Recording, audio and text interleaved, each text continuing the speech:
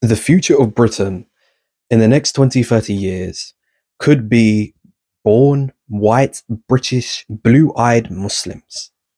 Now, why would I say that statement when Islam itself accepts all?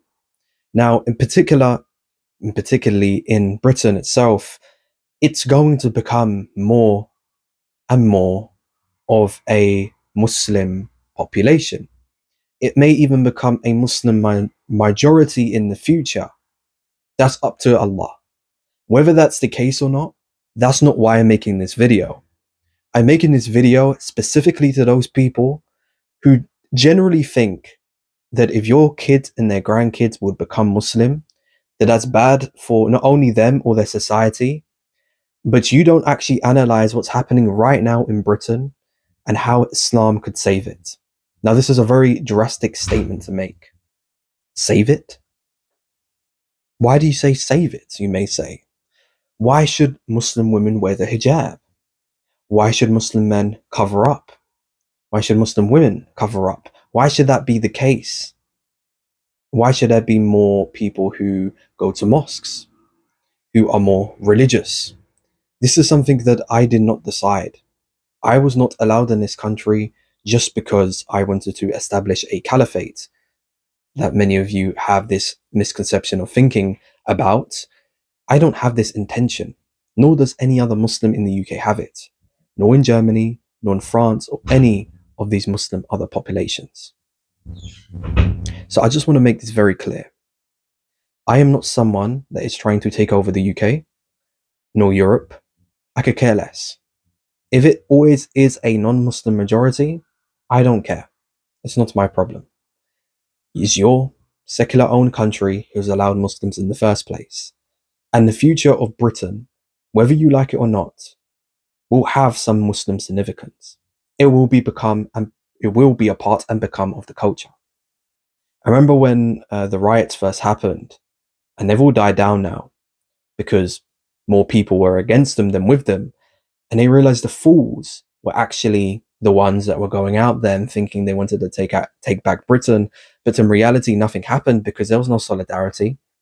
People were against it because anything that they stand for now is seen as idiotic, is seen as foolish because of these riots, and no one will take these people serious anymore.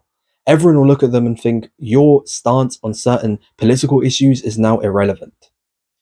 And when you have the stuff happening within your own country where the STD rates are increasing, HIV is increasing, monkeypox has now become prevalent, the fact that there are sexual parasites that is not even taught to you about in school, and you can search this up, like toxoplasma, the fact that these can change and alter your sexual desires, the fact that corn is pushed in society, the fact that degeneracy is pushed in society.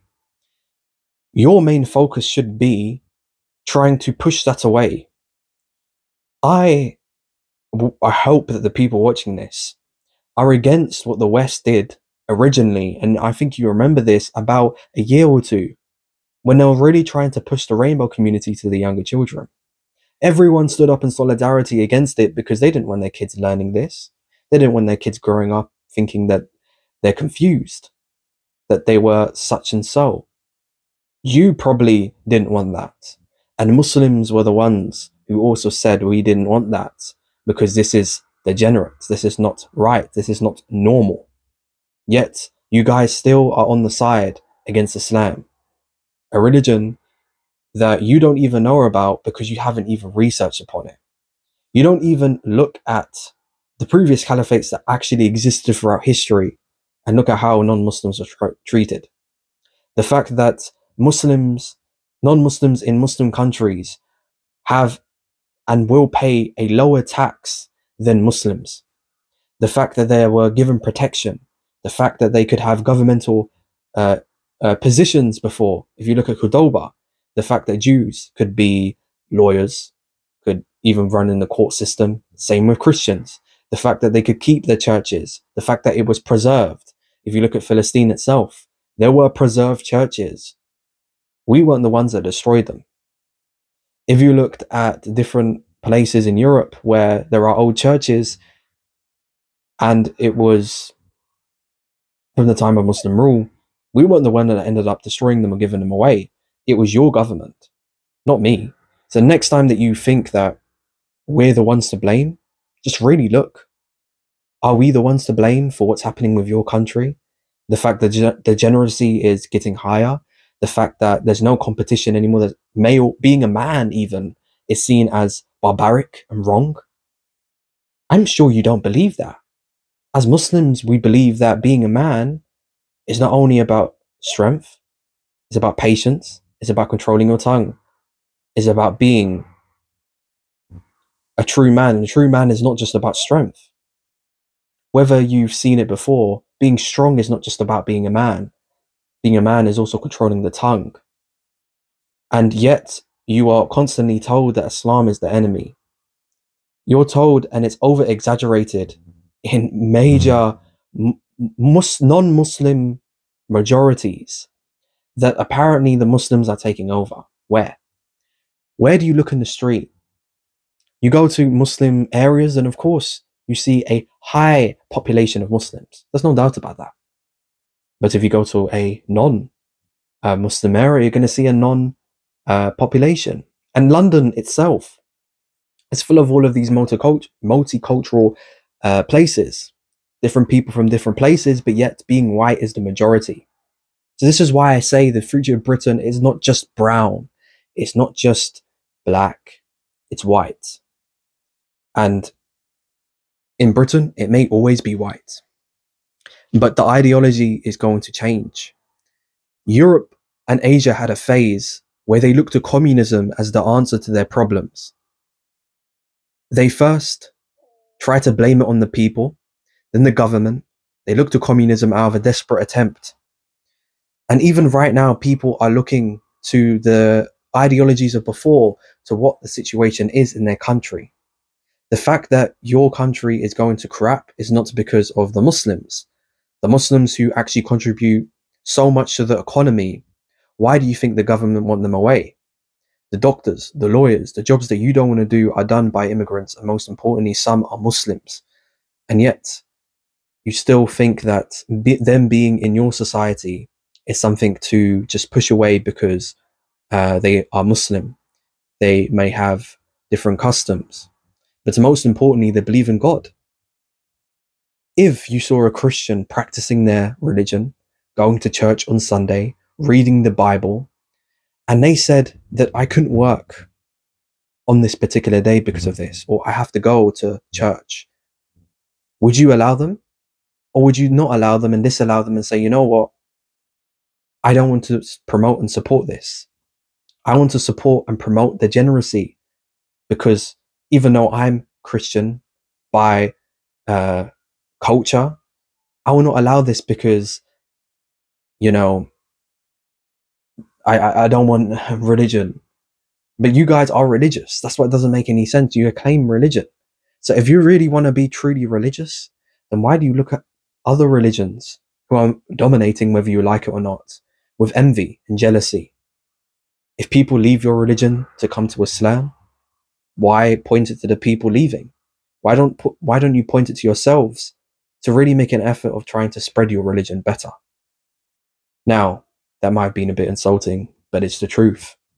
And many of you watching might be typing away, saying comments such as these buzzwords, you know, because that's what I like to do. You don't have intelligent arguments, so you type buzzwords. Get your emotions out of the way and really analyze what Islam is. If Islam is such a barbaric religion, then why is it that when you see Muslims, you see the most peaceful people? This is just something that I want you to ponder over. This is something that I want you to think about, because they will try to utilize this. People will try to do this. In the UK, there's something called reform. They want to establish this. But these people don't want better for your country. These people are the same people. If they get in charge, guess what's going to happen? They're still going to allow immigration. They're not going to stop it. Do you think they're going to stop it?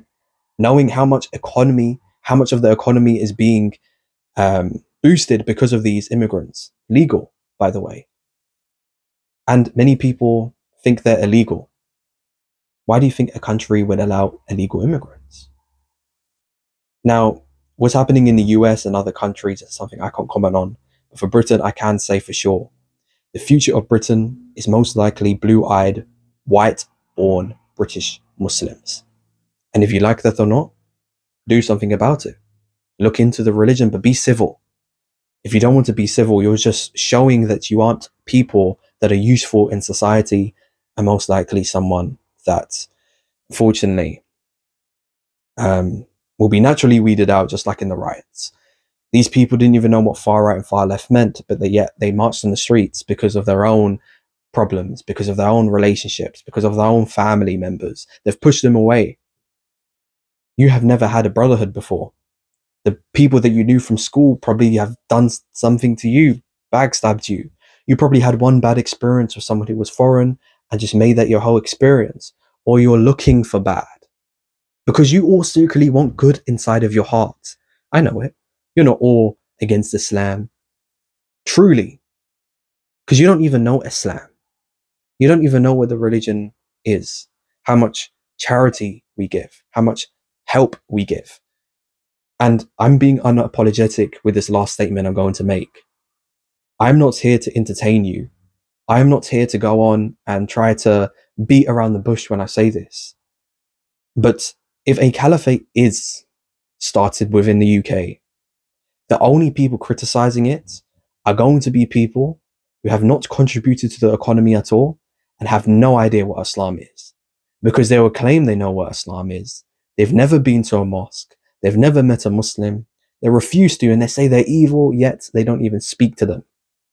There was a man in Texas, I believe, or in America, somewhere in America, he wanted to blow up a mosque. And what ended up happening was that he met Muslim brothers. He also met a Muslim sister. And what ended up happening was he found it out that, hold on, this religion is not evil, despite his own beliefs as someone who served in the army, and he eventually became Muslim. Someone who had hate within his heart, maybe just like you. Someone that wanted to do something very drastic. Someone like you. Because most people who are against this, they also have families. You also have families. What do you want for your child? Are you actually fearing the fact that your country might collapse because of the degeneracy, or the fact that your country may be boosted with Islam?